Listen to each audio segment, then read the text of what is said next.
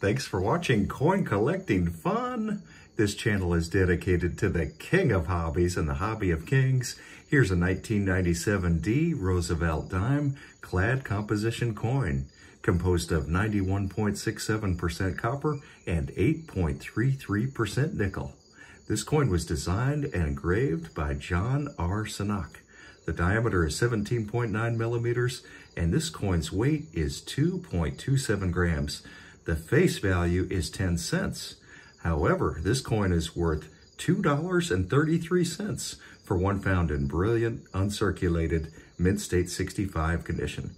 The current melt value of this coin is just 2.15 cents, or a little over 2 cents in the metal value in this coin at this time.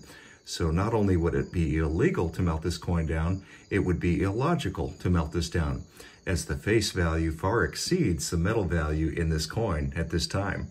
We are currently enjoying a look at the front of the coin, or you may call this the obverse of the coin, or simply heads, where we see Liberty, Roosevelt in the center of the coin facing left, and God We Trust at lower left.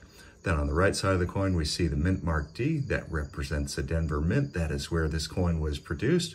And the mintage year of 1997, that is when this coin was produced.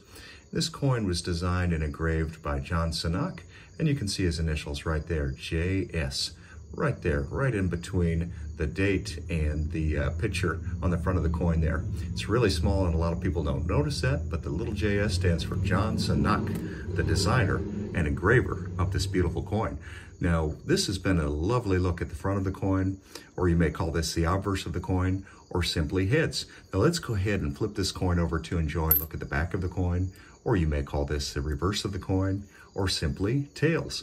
And what a beautifully designed coin this is, both front and back, both obverse and reverse, both heads and tails. And as we enjoy the tail side of this beautiful coin together, we see United States of America, e pluribus unum, one dime. Thank you so much for watching, and have a great day.